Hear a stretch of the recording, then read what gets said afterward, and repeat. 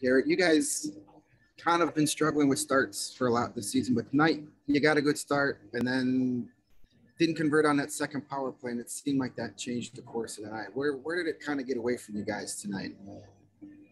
Yeah, obviously 5-1, it's pretty tough to say I liked our game, but that's a good hockey team and they made their push, like you said, they made their push early. We've been struggling with our starts. I thought we actually had a pretty good start, like you said. And I think that's the frustrating thing is that, we played pretty well. I think obviously give up a couple of power play goal, penalty shot, coming in. And obviously I think it's a whole different game coming in at that time. So I think that's the frustrating part for us right now, just looking at that. But the best part about this game is we've got the exact same team tomorrow. So put it behind us. It's over. We can't change what happened. And, we'll move on for tomorrow.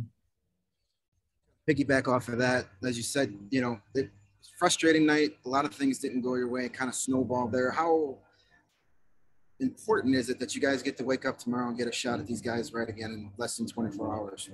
Yeah, no, for sure. I think if you have that game on a Sunday, and you got to sit around all week and practice and, think about what happened.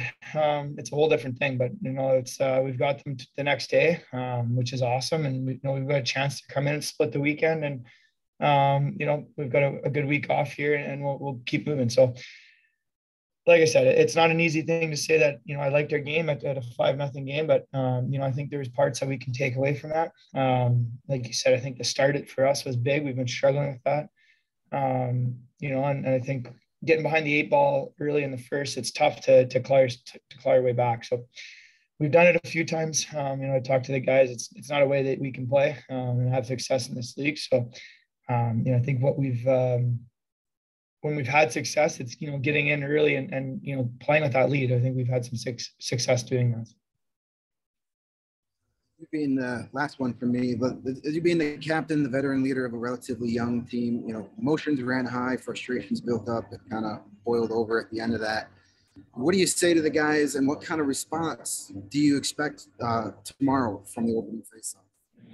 Yeah, no, that's exactly. I came in and talked to the guys, and I think I said it's one of those things. The highs can't be too high and the lows can't be too low, and that's kind of, like I said, the best part about this is that we have the exact same team the next night. And it's obviously it's an emotional game. I think if you take that out of our game, it affects it a lot. So you have to play with that sort of emotion, but at the same time, it's got to be channeled. I think we waste a lot of energy, at the end of that game there, just, chasing stuff around. So it is what it is, like I said. And the best part about it is, for us, we come out tomorrow and we have a chance at the exact same team. Thanks.